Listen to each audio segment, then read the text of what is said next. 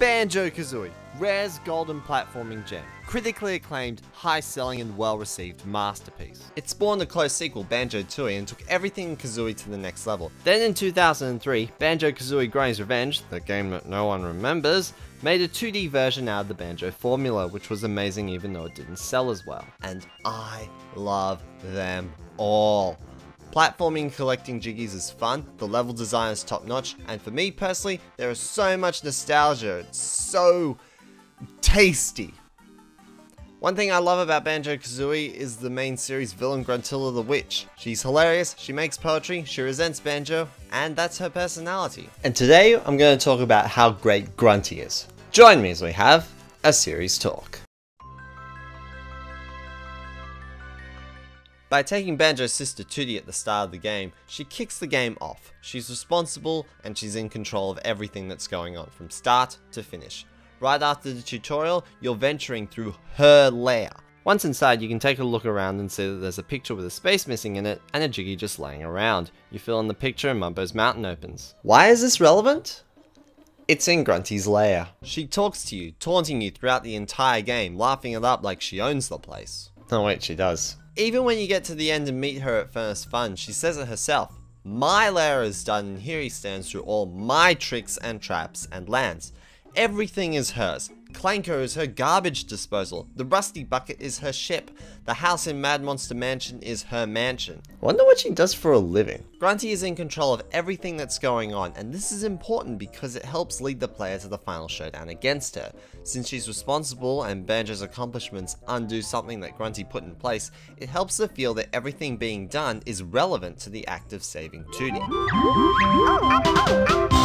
In the next game, Grunty comes back at the aid of her sisters and she kills Bottles, starting the new game off yet again.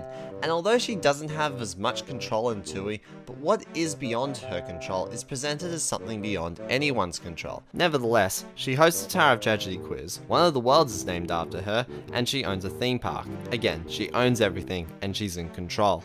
Grunty's Revenge is no different. In fact, she has more control here than in Tooie. Grunty kidnaps Kazooie and guards her until she's defeated in battle in the second world. She hid the Jiggies, sealed the world, and somehow made Master Jiggy Wiggy allergic to touching Jiggies. It's his head. I don't know. It burns! Part of the world is named after her again, and she runs the Fair Castle, which is the Furnace Fun equivalent in Grunty's Revenge. So it's pretty cemented at this point that Grunty is the villain and she does a damn good job at it. What? There's another Banjo game? Did Grunty come back? Your answer is maybe. So here it is, Banjo-Kazooie Nuts and Bolts, with cars, driving, and typos. The game opens with a throwback to the first two games. Not even Rare remembers Grunty's Revenge. Followed by seeing Grunty come back to Spiral Mountain. Banjo walks up to her and they seem to engage in combat, but someone turns up. Meet the Lord of Games, otherwise known as Log.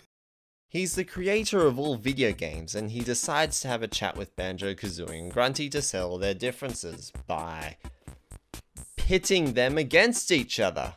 And the Lord said, "Play car games against each other.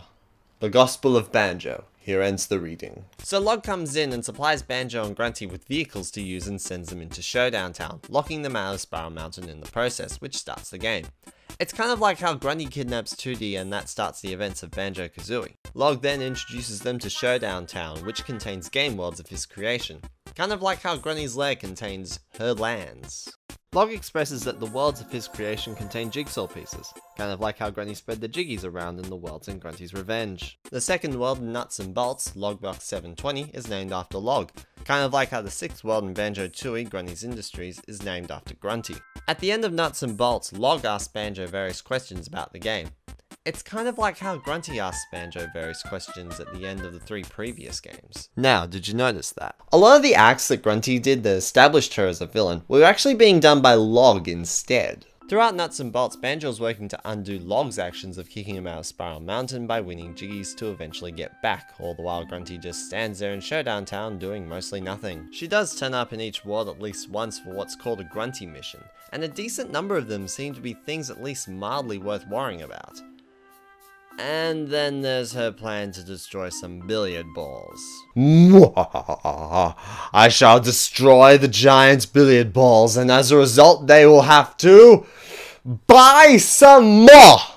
When you enter a Grunty mission, the game darkens the atmosphere because you're about to go up against her, but I have a hard time justifying why they should be presented this way because Grunty is presented in a more minor role. Even when the Grunty missions are relevant, or even random missions where Grunty is responsible, at the beginning of the game, Log says that Grunty's role in the game is to stop Banjo and Kazooie, alluding to the idea that Grunty is doing bad stuff because Log told her to do it. The way Nuts and Bolts presents itself is that Log is the villain and Grunty is the minion, due to Log taking all of Grunty's acts from the previous games and doing it all himself. How can I be convinced that Grunty is the villain when, if I knock her over, she says, "This behavior is out of line"?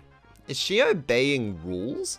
When the drill dies in Banjo-Tooie, Grunty says, "We fight to the death," and before that she's still trying to kill Banjo with the drill itself. Grunty is a ruthless psychopath. Why is she obeying rules? The only possible incentive for her to do that is Log transforming her into a pumpkin after she started being skeptical. But I don't know why that would stop her if she was still interested in revenge after almost dying at the hand of Banjo 3 times before. Even at the end where she reveals throughout the game that her grunt bots were working on a vehicle to help her take over Spiral Mountain, it was still under Log's mediation because he was the one who initiated the car game to begin with. I just don't see strong reasons why Grunty should be considered the villain. Never at any one point in Nuts and Bolts have I felt like what I was doing contributed to taking down Grunty. I feel like I'm up against Log. Technically speaking, I am up against Grunty, but the setup of the game does a bad job at communicating this. Even when I hit Log with my car, he basically threatens Banjo and Kazooie's lives in video game terminology. Presenting villains in games properly is important because it creates a distinct feel and anticipation before going up against them, and doesn't work when you give those roles to someone else. This shouldn't just be applied to Banjo. In Mario, typically Bowser is the one in control because he kidnaps Peach, and that triggers Mario to get moving. In The Legend of Zelda Ocarina of Time, Link is called by Navi because the Deku Tree sensed darkness is looming over Hyrule due to Ganondorf's intentions of taking over. These adventures feel satisfying to complete because you're ultimately trying to take down the force that started it up to begin with and not a fake one. Now you might be wondering about story-heavy games like other Zeldas or RPGs where there might be a plot twist or something like that, where the final boss might be different to what players expect in the lead up.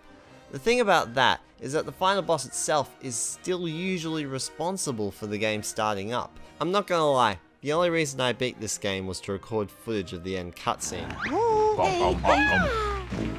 That's all I have to say on the matter. So, do you agree with me? Do you think that Log taking over the game made the entire experience feel arbitrary? Or do you think that I'm a complete lunatic who should be thrown in an insane asylum where my opinion will never be heard again? Let me know down in the comments. And also let me know if you just noticed that I denounced Nuts and Bolts entirely without talking at all about the gameplay change from collection to cars. Hey everyone, thanks for watching this video. I hope you all enjoyed it. Please feel free to leave a like down below and post a comment saying why you liked it. If you didn't like it, then please also feel free to leave a comment saying why you didn't like it, so long as the comment can be used constructively for future videos. And don't forget to subscribe for more videos in the future. Up next will be the pilot for a new series called Original vs Remake, where I'll be comparing Diddy Kong Racing for the Nintendo 64 to its remake on the DS, so look forward to that. I'd like to thank you all so very much for watching, and I'll see you guys next time. A goodbye.